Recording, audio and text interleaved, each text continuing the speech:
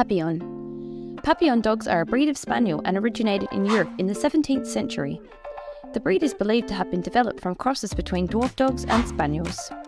Papillons became very popular among European nobility, particularly in France, where they were considered a symbol of status and were frequently depicted in works of art at the time.